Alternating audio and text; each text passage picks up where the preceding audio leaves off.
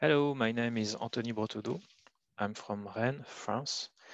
And today we're going to see together how we can use Galaxy to annotate the genome of a bacteria. So if you go to the training.galaxyproject.org, you can go to the genome annotation section where there are several slides and tutorials to annotate different kind of data. And here we go to the genome annotation with Proka tutorial, which is specific to prokaryotic genomes, so bacteria mostly. So I just click on the enter icon here.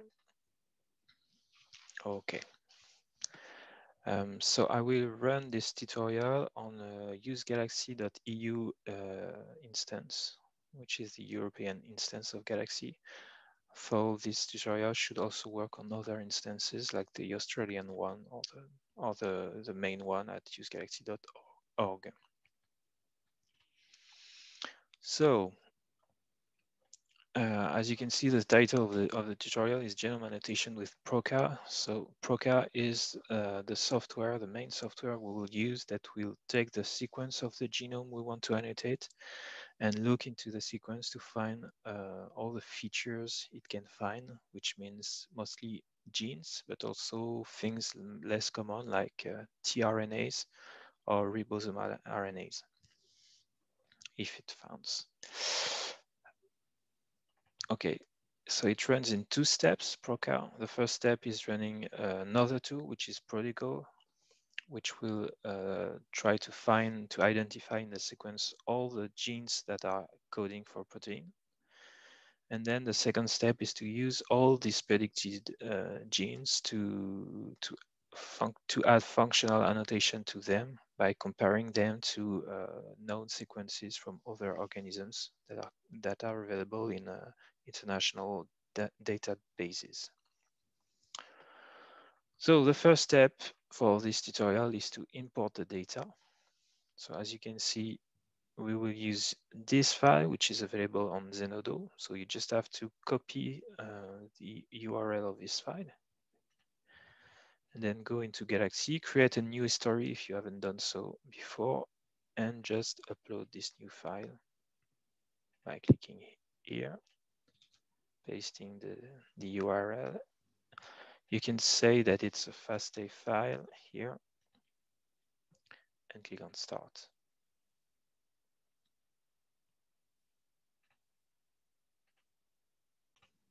Okay, so now the file is uploaded to Galaxy, it's green. You can have a look at it by clicking on the eye. As you can see, there are several sequences, which are DNA, of course. And each one is one of the scaffold that was assembled from short reads, probably. So it's the genome of a Staphylococcus aureus bacteria. And that's it. So we'll first rename the data set to make it more obvious what it is. Or we can even write genome like this, save. Okay, and if you look at the tutorial now, the next step is to run Proka and just select the file we uploaded before. So we will do it. Proka is here. It's in the annotation section. And we select the genome dataset, which is the only one here. And there are a few options after that. We will just leave them as is. And so we just execute like this. Okay, now we just have to wait.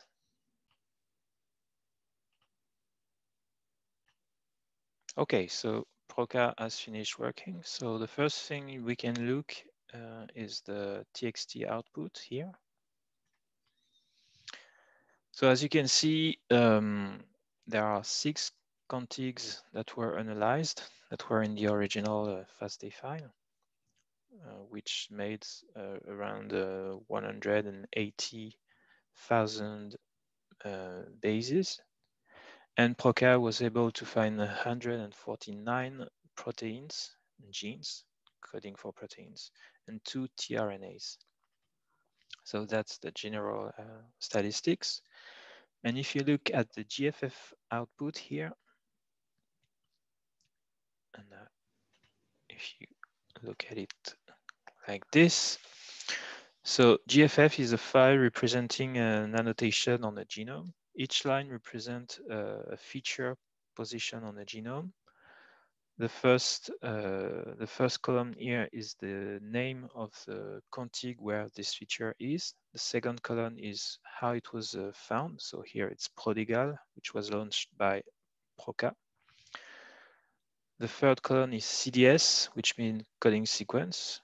And the fourth and fifth columns are the start and end position on this contig. So in this line, you can see that Prodigal found a CDS between position 511 and 750 on this contig.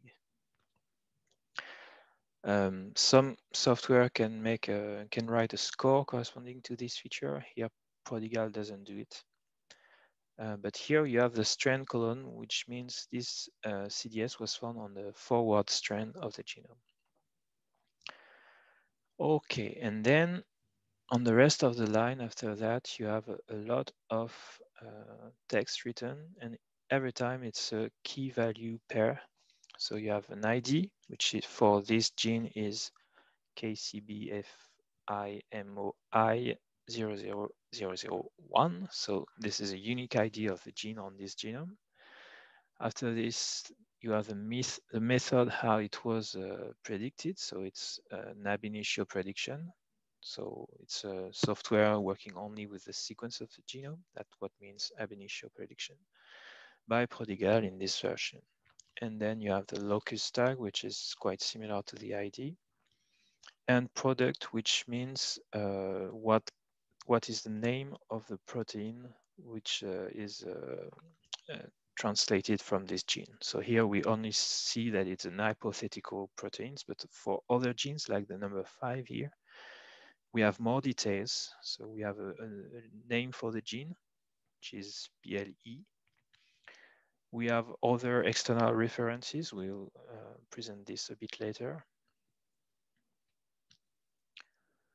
And we know that this gene is probably a bleomycin resistance protein from comparison with external sequence databases. Okay, so we are happy with this GFF. If we look at the other results of Proka, you can look at the GeneBank file here, GBK. So it's just the same information as GFF written in another format, which is widely used in international databases. So you should have the exact same content as the GFF. And if you look at the tutorial, they say here that the FAA file contains the protein sequences of the gene annotated. So if you look at it here, you can see that each gene with the ID coming from the GFF has a corresponding sequence of the protein. So you can find the 149 sequences here. And the last one is the FFN file here, which is, if I remember well, yes, the nucleotide sequence of each gene. So not the protein sequence, but nucleotide. Okay, that's great. So these are text files which are somewhat hard to read. You don't want to print them, but you want to visualize them a little bit to make it a little bit more visual. So in Galaxy, you have a tool which is named JBrowse, like this, which is in the graph display data section. And if you click here, you can select the genome of the species we are studying. So it's the first data set we imported at the beginning, the genome here. You can also select, as is said in the tutorial, the FNA output of Proka, which is the same, which is here. So if you compare this one with this one, it's the same data. So we come back to JBrowse, we select a genome from history. We can take, as it said, FNA in the tutorial if you want. Then we know it's the genome from a bacteria, so we tell JBrowse that the genetic code of this species is bacterial here. And then the next step is to add tracks. So we had first a track group, which we will name annotation, for example. And then an annotation track here, which will be the GFF file that was generated by Proka. And we'll leave everything, all the option as in the defaults, and we execute. Okay, so JBrowse has finished its screen here. So I can preview it here with the eye. So you see the Genome browser displaying inside Galaxy, but for a little bit of comfort, I'm going to open a new tab here. And we can see the full page for JBrowse. Okay, so this is a Genome browser, which is named JBrowse.